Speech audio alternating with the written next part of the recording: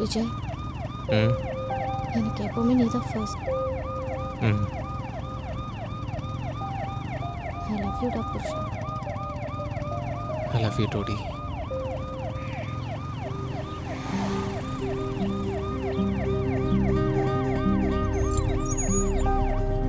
வந்துட்டோன்னு நினைக்கிறேன்.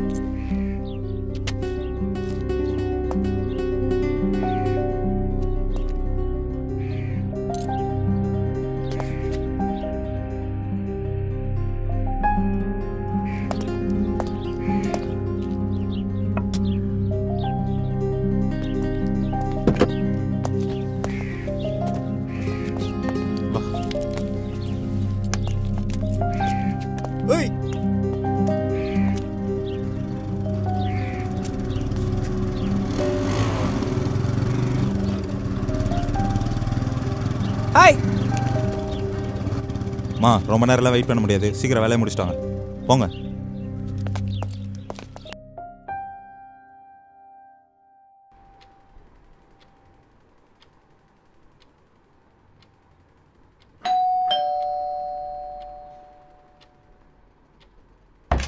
வாங்க வாங்க வாங்க விஜய், வாங்க பல்லவி.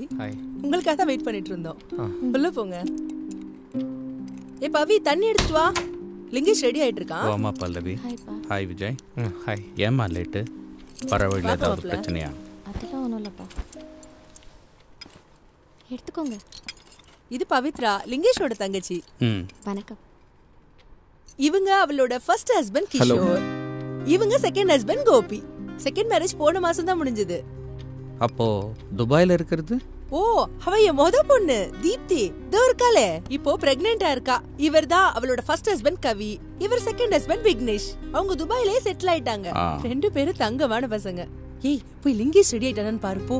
இன்னும் ரெடி ஆகலையா அவன்? இன்னும் என்ன பண்ணிட்டு இருக்கான்? வாங்க, எப்படி இருக்கீங்க?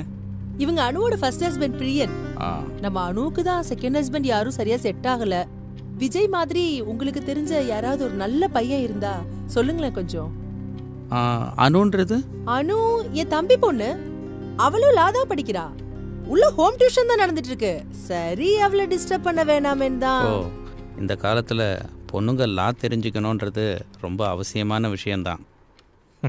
நீங்க கூட தான் ஜட்ஜா இருக்கீங்க, இருந்த என்ன பிரயோஜனம்?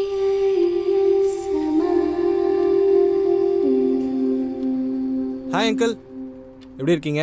ஐ அம் ஃபைன். நீங்க எப்படி இருக்கீங்க பல்லவி? நீங்க எப்படி இருக்கீங்க? நான் நல்லா இருக்கேன் uncle. And this is my cousin Jai. Hi. Hi, I am K. ஜெயின்னு சொன்னாரு. அது என் பேரு, but sexually I am K.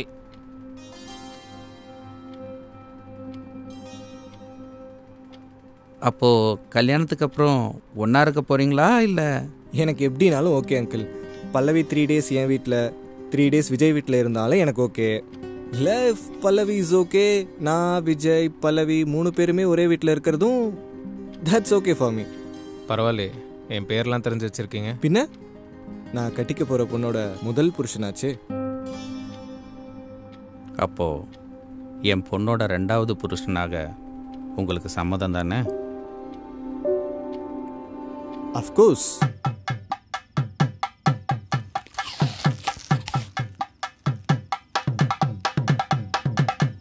இதை பார், இன்னைக்கு உனக்கு ஃபர்ஸ்ட் நைட். எதை பற்றியும் யோசிக்காமல் சந்தோஷமாக போ. ஆனால் எனக்கு எப்போவுமே நீ தான் ஃபர்ஸ்ட். தெரியும்டி, போ. ஐ லவ் யூ டா புருஷா. I love you two.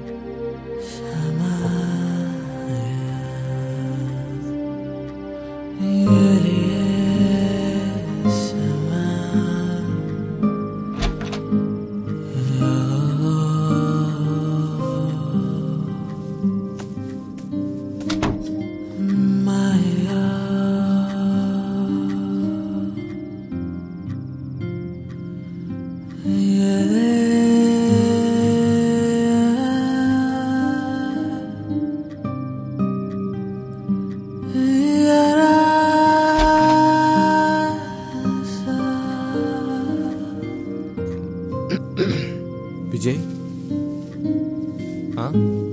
அவங்க கொஞ்சம் ஷையாக ஃபீல் பண்ணுறாங்க. நீங்களும் வாங்கல.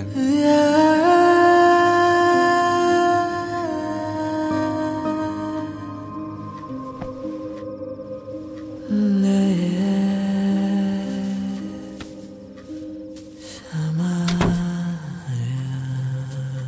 எனக்கு ஃபர்ஸ்ட் நைட் என் ரெண்டாவது புருஷனோட. இல்லை என் முதல் அண்ட் ரெண்டாவது புருஷனோட. கேட்கவே அருவருப்பாக இருக்கா? என்னடா குடும்பம் அதுன்னு தோணுதா? 2067 அப்புறம் எல்லா குடும்பமும் இப்படி தான். அதான் இப்போ சட்டம். ஒரு பொண்ணுக்கு குறைஞ்சது 2 கல்யாணம். வேற என்ன பண்ணுறது? 2013 1000 ஆண்களுக்கு 950 பெண்கள்னு இருந்த ஜெண்டர் ரேஷியோ இப்போ 1000 ஆண்களுக்கு வெறும் 270 பெண்கள் வரைக்கும் வந்துருச்சு. இதுக்கு காரணம் நீங்கள் மட்டும்தான். எப்படின்னு கேட்குறீங்களா? 2016 மட்டும் 34,000 ரேப் கேசஸ் நம்ம நாட்டில். அப்போவே ஒரு பொண்ணோட அனுமதி இல்லாமல் அவளை தொட்டவனோட கையும் ஆணுறுப்பையும் சேர்த்து வெட்டாமல் விட்டது யார் தப்பு? சட்டத்தோட தப்பு தானே. அப்படியே தப்பு பண்ணவனுக்கு தூக்கு தண்டனை கொடுத்தாலும் மனித உரிமை மீறல்னு மேல்முறையீடு பண்ணி அடுத்த மாதமே தண்டனையை குறைச்சிடுவாங்க. அப்புறம் எப்படி சட்டத்து மேலே பயம் இருக்கும்? ஜல்லிக்கட்டு, ஸ்டெர்லைட்னு நிறைய அவசியமான விஷயங்களுக்கு போராடின நீங்கள் எங்கள் பாதுகாப்பும் அவசியன்றதை ஏன் மறந்தீங்கன்னு தெரில. 5 வயசு 6 வயசு குழந்தைங்கள கூட விடாமல் இப்படி பெண் குழந்தைங்களுக்கு கூட பாதுகாப்பு இல்லைன்னா அப்புறம் எங்களால் என்ன தான் பண்ண முடியும்? பெண் குழந்தைங்களே பெற்றுக்காம தான் இருக்க முடியும். அதான் நடந்தது. பெண் சிசு கொலையெல்லாம் தாண்டி இப்போது மருத்துவ வளர்ச்சியால் உருவாகிற கருவே ஆண் கருவாக உருவாக்கி வெறும் ஆண் குழந்தைங்களை மட்டும் பெற்றுக்க ஆரம்பித்தாங்க. ஏதோ மனசாட்சியும் தைரியமும் இருக்கிற ஒரு சிலர்னால இன்னும் இன்னும் அழியாமல் இருக்கு. ஆனால் இப்போ இங்கே எங்கள் வாழ்க்கை எப்படி தெரியுமா? ஒரு பொண்ணு வீட்டை விட்டு வெளியில் போகணும்னாலே போலீஸ் பந்தோபஸ்தோடு தான் போக முடியும். ஸ்கூலு, காலேஜு, வேலை அதெல்லாம் நினச்சி கூட பார்க்க முடியாது. அடுப்படியை விட்டு கொஞ்சம் வெளியே வந்தோம், திரும்ப அடுப்படிக்க அனுப்பிட்டீங்கல்ல.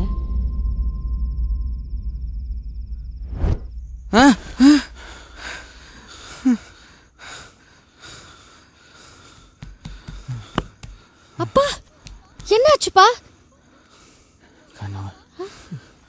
கனவா? பா சும்மா இன்னைக்கு ஜட்ஜ்மெண்ட் பற்றியும் யோசிச்சுட்டு இருக்காதீங்கப்பா. நீங்கள் கண்டிப்பாக நல்ல தீர்ப்பு தான் கொடுப்பீங்க. எனக்கு உங்கள் மேலே நம்பிக்கை இருக்குது.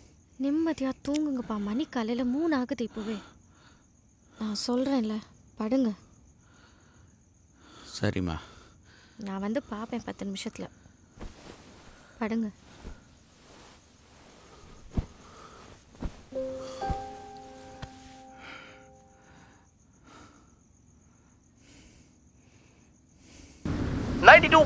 BFMல நான் தான் உங்க ஆர்ஜே சரித்திரன் பேசிட்டு இருக்கிறேன். 12 வயசு குழந்தை ஃபாத்திமாவோட ரேப் அண்ட் மர்டர் கேஸ் நம்ம சிட்டியே உலுக்கிட்டு இருக்கு. அண்ட் இந்த கேஸோட தீர்ப்பு இன்னும் கொஞ்ச நேரத்துல வரப்போகுது.